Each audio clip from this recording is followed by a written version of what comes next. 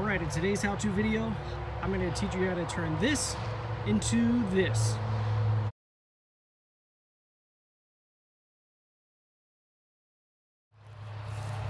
So the first thing I'm going to do to start getting this going along was, I had a tree that was actually just on the other side. I had a little fence there previously that fell on a greenhouse that I had sitting right here.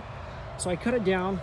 I had a big huge stack of firewood, or wood I should say, that I did not want to haul off to the landfill. So what I did was I just took some cinder blocks, stacked them all together, and burned it. That was a whole lot easier, I guess. It took a little, a few days worth of burning, but I got it all burned down and it's gone. So it's now out of my life. But now I'm left with this ugly, nasty looking thing that sort of resembles a fire pit, but not really. I'm gonna make it look like a nice, proper fire pit. The first thing I'm gonna do is clear all these old blocks out of the way. So I got my bricks out of the way, my cinder blocks. Next thing I did was I just kind of dug out a footing where the old footprint was. Now, if you're not sure where you're gonna put it, like I was, I just, like I said, removed the blocks and dug out where the blocks were sitting before.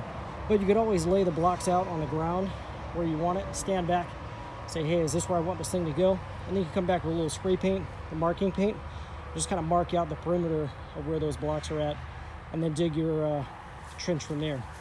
So I've got this all done. Next thing I'm gonna do is I'm gonna mix up some concrete in my barrel, my wheelbarrow right there, mix it up, and then put it down in this trench. All right, then, so to mix up your concrete, what you do is just grab your bag of concrete. I'm using the fast setting concrete because I had some of this sitting around in the garage from when I put in these fence posts the other day. But what you do is just take the bag of concrete, empty it into your wheelbarrow. I got a bag and a half right here. I could probably mix 2 bags at once in this size wheelbarrow. But what you do is put it in there, spray some water on top. I usually just mist it over the top, start mixing it all together. This is about the consistency you want. It's not too runny, but it's not too dry. You've definitely got water in all of your concrete. But if you get it too thin, it weakens the concrete. Now, this doesn't necessarily need to be like the strongest thing ever, but I want it to be, as strong as it can be, given the materials that I'm using. So from here, I'm just gonna shovel the concrete into my little trench here, and I make it level with the ground level. Okay, so that bag and a half gave me almost half of where I need to go around. So the 2 bags ought to be able to finish it up. I'm gonna go ahead and mix that up real quick and get that in there. I wanna work quickly though, because this stuff is the fast setting concrete mix. So I don't wanna let it set up too much before I start putting my bricks down on it. Okay, so I've got a little footing poured here. I'm gonna go ahead and start laying my bricks. I'm gonna start on this corner because that was the corner that I put down in the ground first. And I do not want it to start drying up on me before I have the chance to level the blocks. So I'm gonna go ahead and start setting the blocks in place, making sure they're level using a level. Okay, so you've set your first cinder block down in position. What you want to do is make sure that it's level. You can see this here is a little bit off.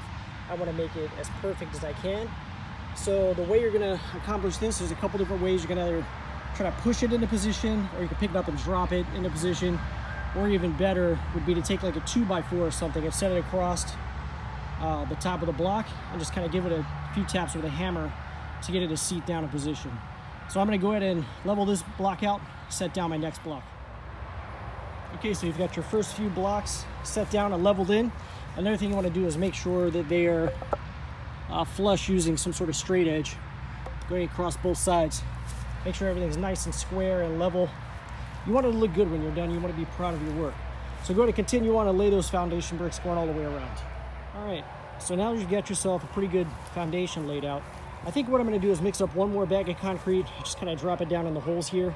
I don't want to fill them all the way up because I am going to fill all those holes completely in when I put that second row on. But what I'm going to do is go ahead and just put a little bit in there, and I'm going to let that dry overnight before I come back and put that second row. Okay, so I'm impatient. I changed my mind. I went ahead and stacked the next layer of bricks on, mixed up some more concrete. I'm going to drop it right down in the holes. My concern is that the footing wouldn't have enough time to cure, but I really don't think that's going to be a problem, so I'm going to go ahead and do it. So I went ahead and sprayed down the inside of the bricks a little bit with a little water, just kind of misted it in. That'll help the new concrete bond with the old concrete, and or the old cinder blocks, I should say. And that'll make everything stick together nicely and make a nice tight bond, make a nice strong fire pit.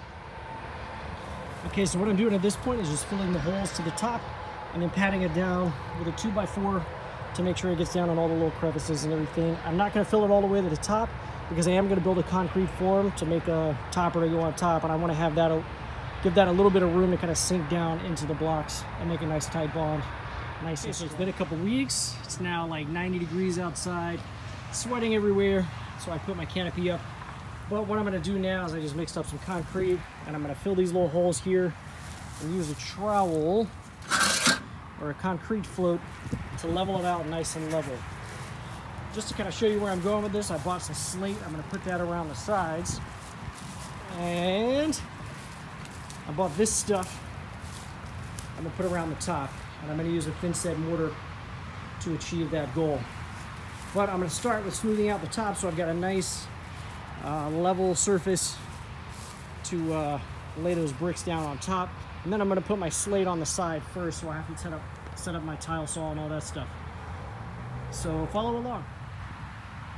So after a little bit of packing down and smoothing out with my concrete float, this is the goal you're going for. You want it to be nice and level with the top of the stone. That way when you come back and put your mortar on, you have a nice good contact surface. Okay, so I've got my tile saw out. And I went ahead and cut these sections down into 3.5-inch sections. That gave me 3 pieces per piece of tile with a little bit of extra. So that's going to be waste most likely. You want to mix your mortar up to about the consistency of peanut butter, they say. So now from here, pardon me, I'm holding the camera with one hand, trying to work with the other.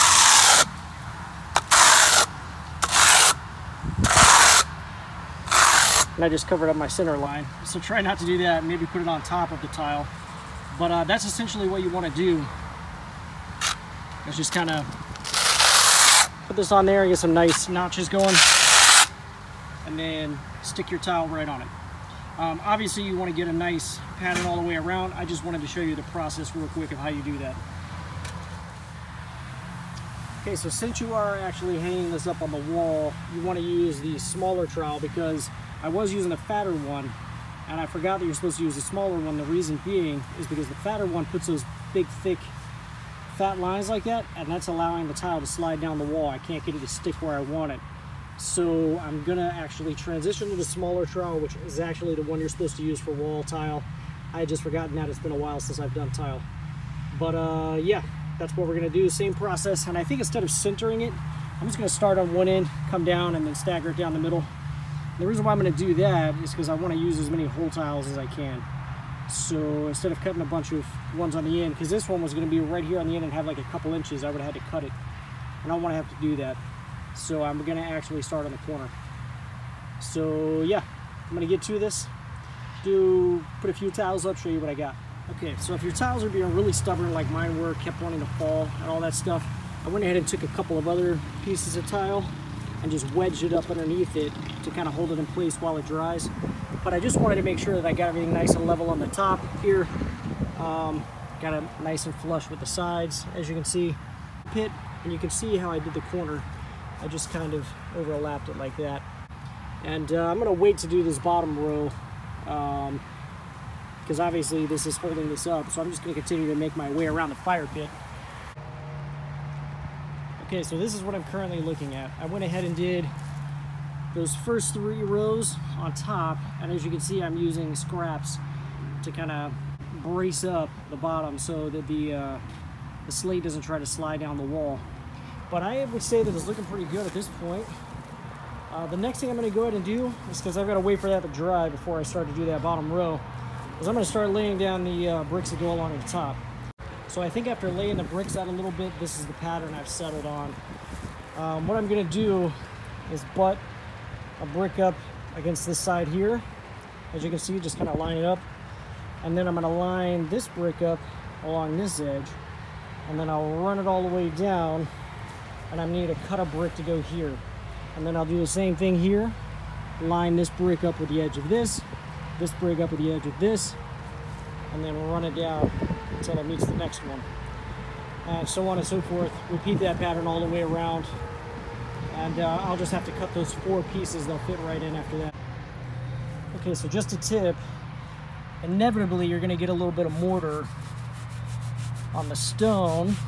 So you want to have a bucket with water and a sponge handy. So you can just kind of give that a quick clean up. Just give it a quick wipe, and that'll be the end of that. Okay, so like we talked about with this upper row of bricks, you can see what I've done. I started on the corner, cut a brick there, started on the corner, cut a brick there, started on the corner, cut a brick here. Same thing right here. Now the way I cut the bricks, I had actually purchased a masonry grinding wheel, but I actually ended up taking the guard off my wet saw and using that. If you do that, make sure that you use eye protection, because little bits of this stuff will, without that guard there, come flying around. You don't want to get any of that stuff in your eye. That's really bad stuff.